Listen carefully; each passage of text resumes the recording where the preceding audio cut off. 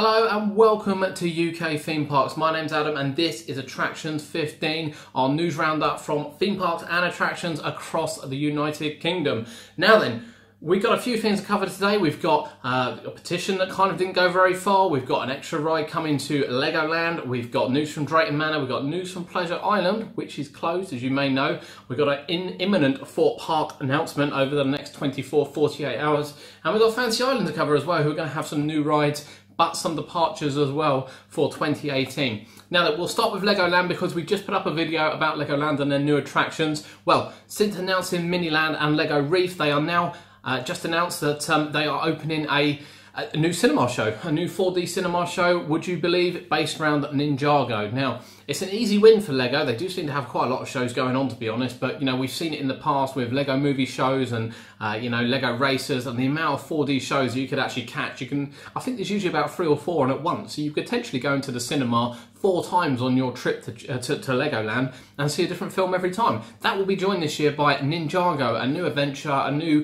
ninja adventure. Very little is known about it, but it's going to be another addition as well to go with Miniland and indeed the Lego Reef, the coral reef that they'll be opening, the digital one for 2018. So Legoland, they're not done. You know, the Lego Ninjago movie will open in the 4D cinema at the start of the season with all the other attractions as well. So Legoland will be ready to go at the start of the season.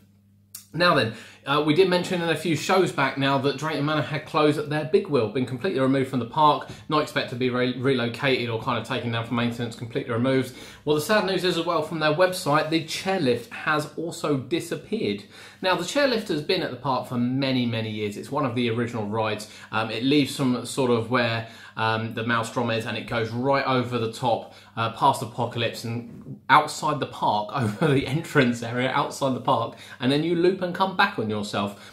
It provides some good views of the park. It'd be wrong to say it didn't, because it really did. It goes right down the centre. You can't see the zoo. You can see the rides and attractions and everything else that it has to offer, but frequently closed, and we mean frequently closed, and this isn't just due to weather. It is closed in windy weather like most chairlifts are. It's frequently got problems. Now, we got on it a couple of years back and took some cracking shots, which you'll see on our website in the description below, and you know, as I said, the views were amazing, but the time we went last season, it was closed. We've heard it's had quite a bit of downtime. When we checked Drayton Manor website, kind of what's open and what's not open, we see that it tends to be closed with some of the other attractions as well.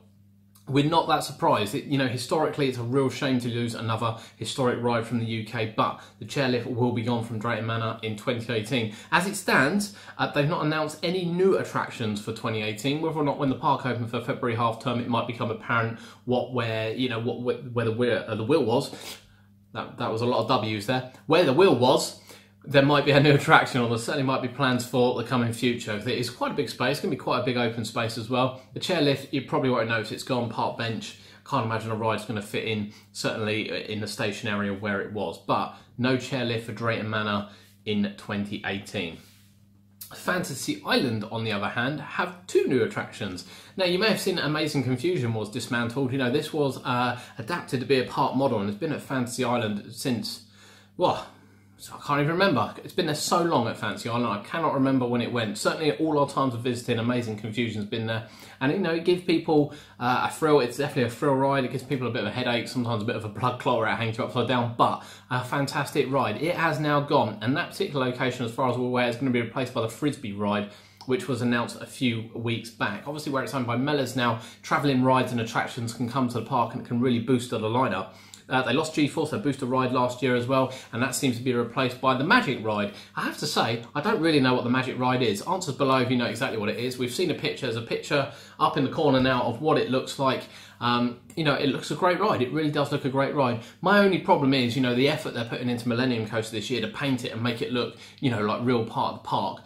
We've kind of got rid of a permanent ride, which we believe is going to be switched to a travelling ride, and, you know, for the owners, it's going to be something new as well. I don't think there's particularly any of these travelling in the UK at the moment, so I understand sort of the principle behind getting on the travelling circuit, but without getting permanent rides into the park is going to feel a little bit more fairy. Now, we are going to head to Fantasy Island this year. We haven't been for a couple of years. We haven't had very good experiences at Fantasy Island. I don't think we've ever had a good experience at Fantasy Island. Whilst some of the rides are brilliant, the Beast in particular is absolutely brilliant. Best example of a top scan in the UK.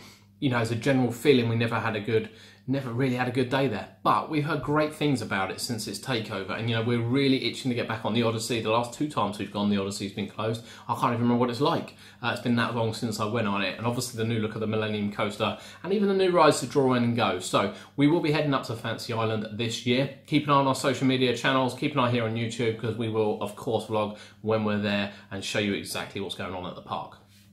We are 24 hours away now from an announcement from Thorpe Park on their new attraction for 2018. They have been putting lots of spoilers up about the safe zone, what the safe zone is. No one really knows. You know, the speculation was it's taken over X No Way Out and that the ride will change itself. Other people may think that perhaps you know, the maze that is there at the moment may be extended and may actually be used in the corridors and various other bits and pieces. I'm bringing it to the front rather than the back, because let's face it, the slammer area of the park is completely dead at the moment. Might make it more popular for 2018 and seem more of a big deal really, where X would remain untouched. We don't really know at the moment. It'd be a real shame to lose X. We've said it before and we'll say it again. It's a great family attraction, and people can say Thorpe Park is catering for thrill rides all they like, but all their recent additions have indeed been for the family. And once they've shut you know, a mixture of family and thrill rides, it's no secret about the fact that Thorpe Park can't just add teenagers, because they're just not making the money. But we're really interested to see. We love Walking Dead. We're massive fans of Walking Dead. So keep an eye out on our YouTube tomorrow, because we will undoubtedly be covering, as soon as we hear it, what is coming to Thorpe Park for 2018, and we can't wait. We can't wait to hear it. It's the last of the Merlin parks to kind of announce what they're doing for this year, and we can't wait. We're hoping it's really something big. Let's wait and see. Stay tuned. There's definitely more coming on that one. Now, there was a petition for American Adventure. I have to say, I missed the actual petition itself. The petition was handed in to get the American Adventure reopened. I think there was 10 to 20,000 people that signed it. There might even have been more.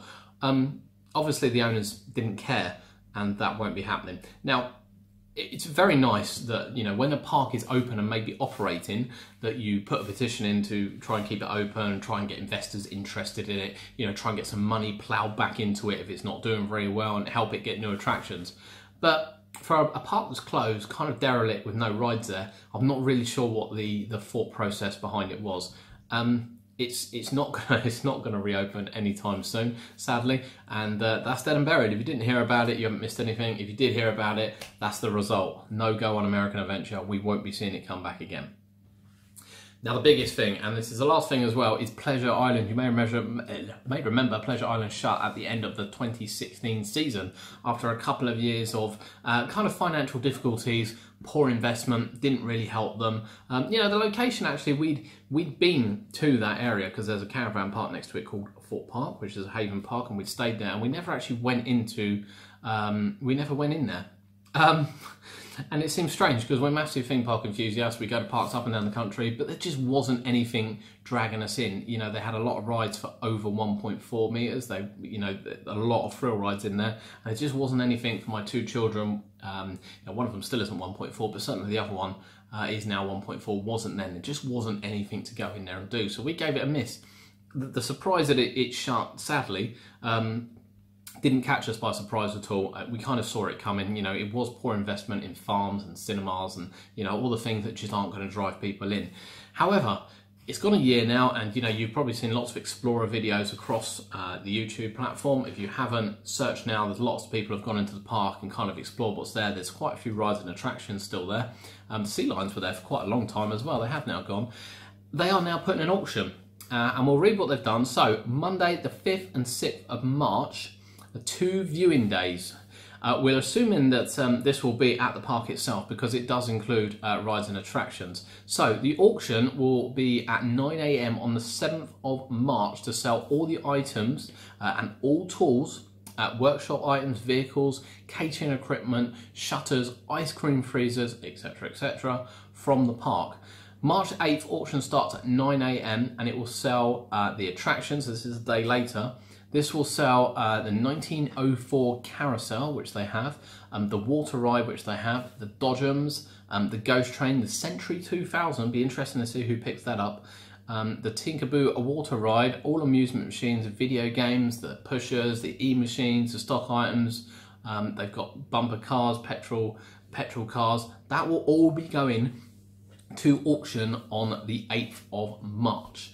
Now then, for our general viewers, you know, whilst we like to collect theme park memorabilia, as we all do, I don't think this is going to be kind of something you're going to be able to go and buy the Century 2000 for sort of 500-600 quid. I fully imagine this is to encourage other theme parks to come and have a look at the attractions they got. I believe the small topspin ride was still there as well on the last adventure I saw, so there are quite a few rides and attractions still there. Whilst they've sold some of the signage, and we know some of the enthusiasts have picked up some of the signage, it'll be really, really interesting to see who picks up what. You know, the auction arguably is quite late. You know, beginning of March seems quite late, when if they'd have done it perhaps now, at the beginning of February, we could have seen some of these attractions open at parks across the UK for the new 2018 season. But, you know, if you are interested, you've got the money, you run a park or anything like that, put that date in your diary, the 5th of March, right the way through to the 8th of March, at the Pleasure Island auction, and you know, you could nab yourself a bargain. The rides, as far as we're aware, have been kept in good condition.